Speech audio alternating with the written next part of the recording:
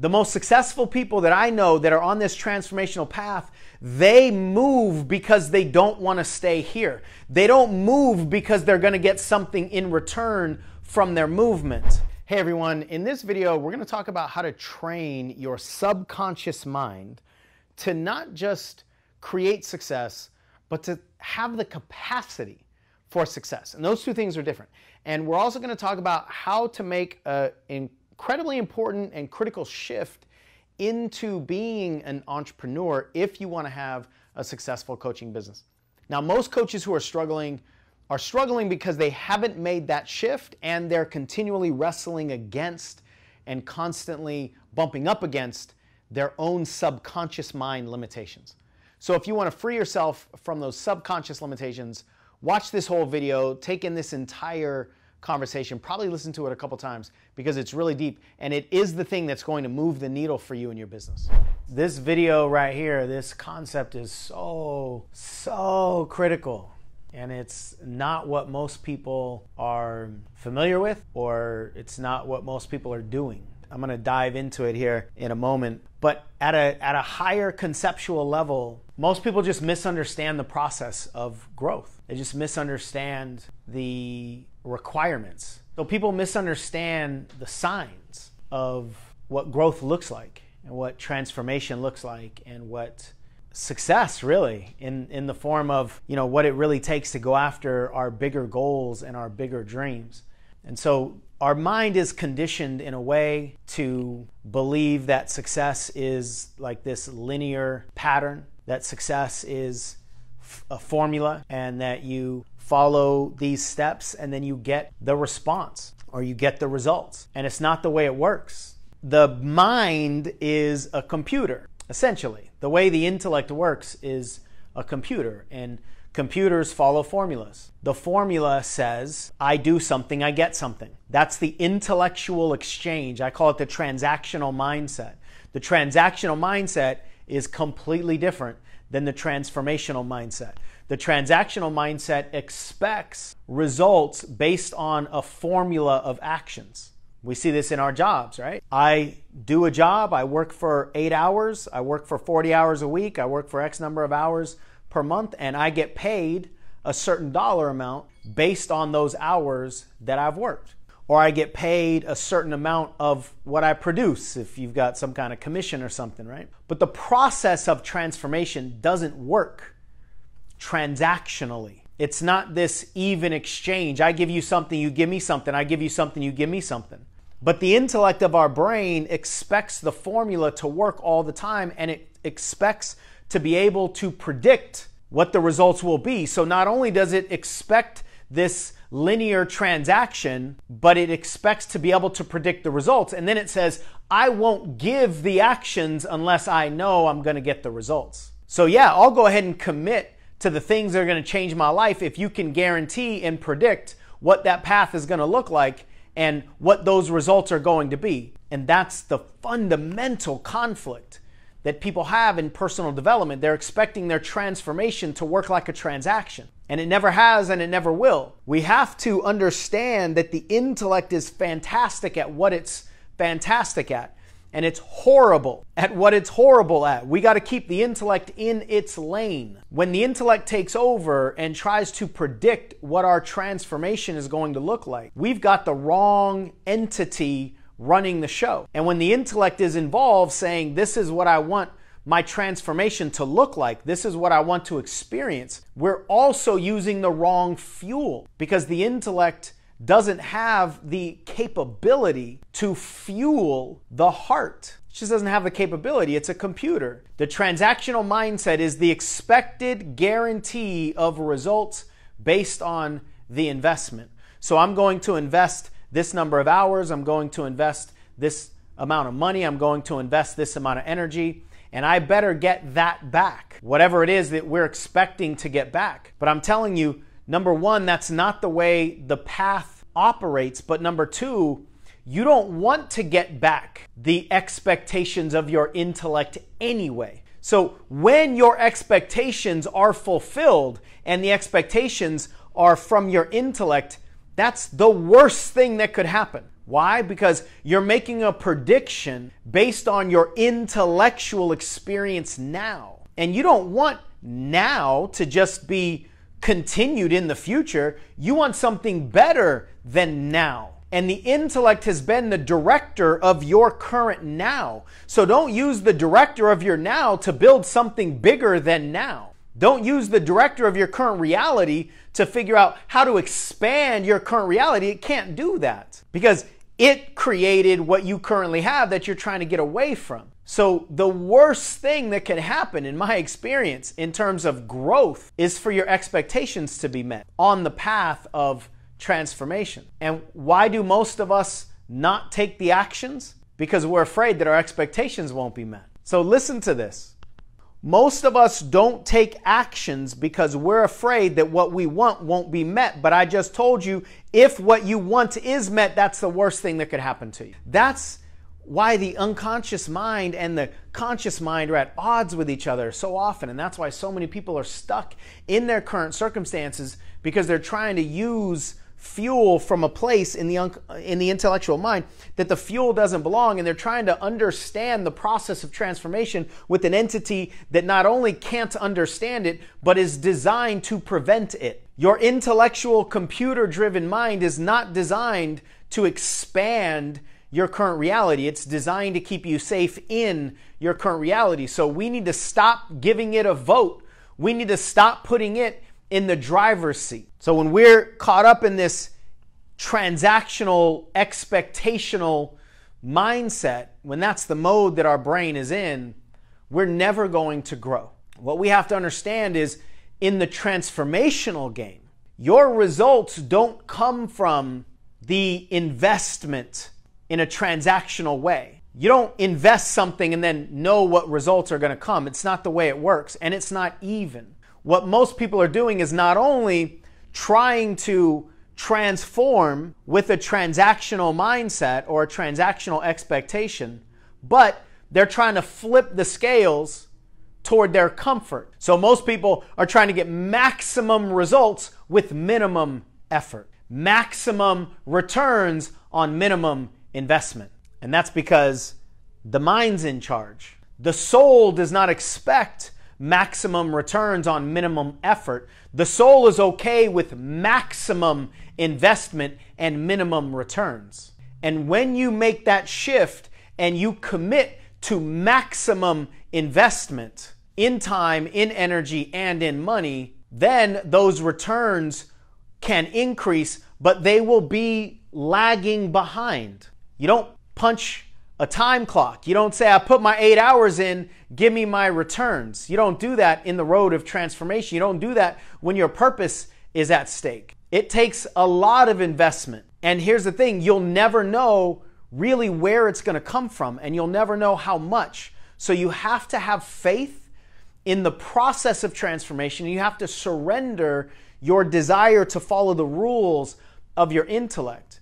In order to get the returns that you want, you have to, almost with reckless abandon, invest and invest and invest your time, your energy, your money into movement. That's the key, into movement. The most successful people that I know that are on this transformational path, they move because they don't want to stay here. They don't move because they're going to get something in return from their movement.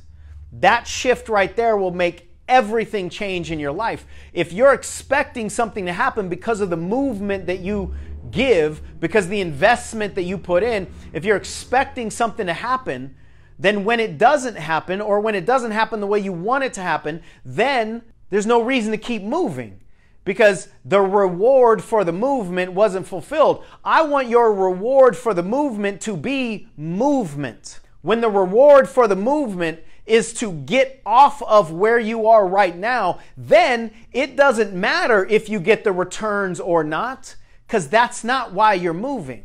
You're moving because you can't stay here. You have to be willing to say, this stops now. That kind of declaration is what is going to propel you to get into the motion that you need to get into. But if you don't have that declaration of this must stop now, then you probably won't have the fuel to go for the sake of leaving this. Hopefully this is landing for you. If your fuel is based on receiving something in the future, then you taking action doesn't fulfill the reason for the action. Therefore, you got to wait for something to come back to you. But if you say, this stops now, I don't know what my recipe is, but it cannot contain all of my current ingredients, so I need to change at least one thing and take action now. That comes from the declaration that this will not continue.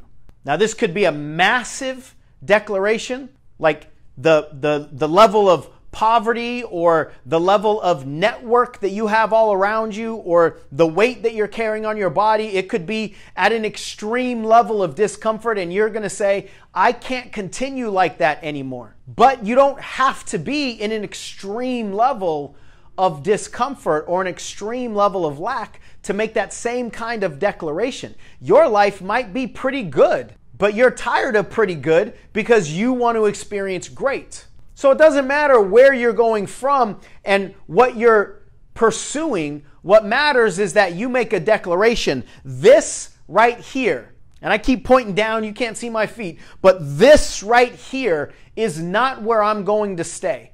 So anything that produces movement off of this right here is progress.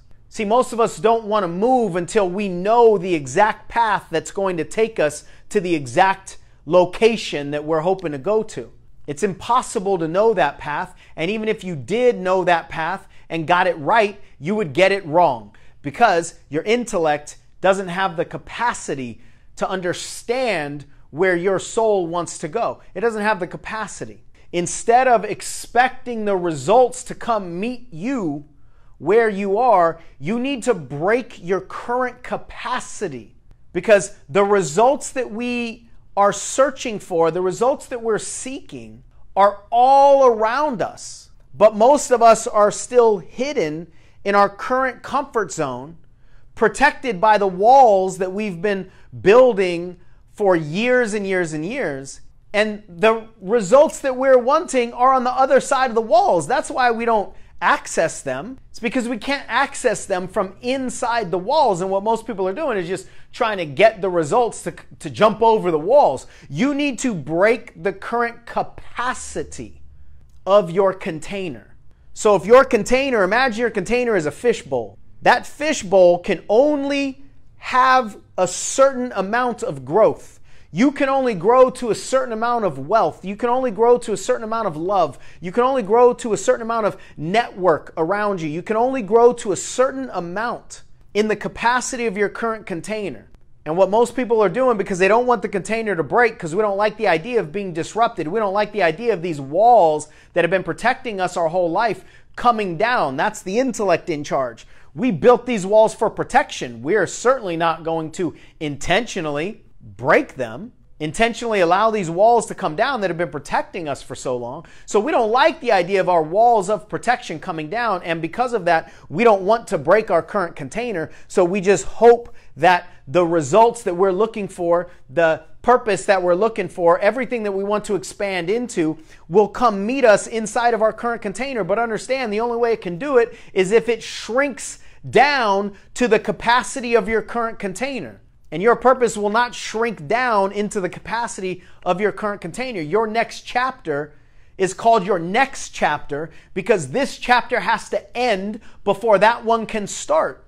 So instead of continually hoping and expecting that the next chapter will fit itself into the current comfortable chapter, you've got to be willing to end this one. And that commitment comes first.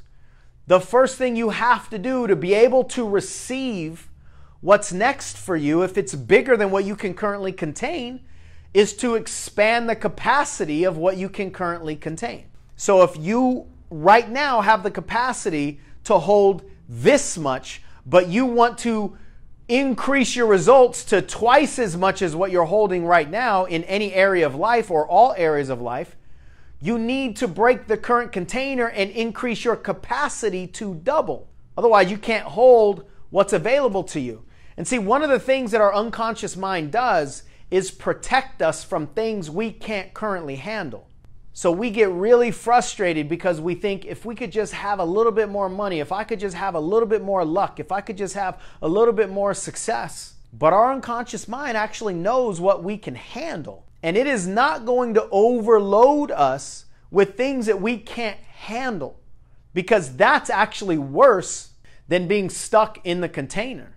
But in order to be stuck in the container, or in order to break out of the container, we have to be willing to go all in. In order to break out of our current container, we have to be willing to give maximum investment and not expect any results, because we're investing for the sake of moving. We're moving for the sake of getting away from what no longer serves us. That's the fuel.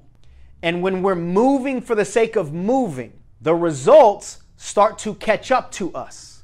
The results start to chase us down. And when we're moving for the sake of moving, when we're open to the idea of transformation rather than stuffing our dreams into transactions, the results that chase us down based on that kind of unconditional commitment to moving are so far beyond our current capacity to understand. That's why we don't want to use our current intellectual understanding to predict our future. The future that's waiting for us, the future that's available to us, is way bigger than we can currently comprehend with the intellect that built our comfort zone that we're in right now. So you must be willing to explode out of where you are right now.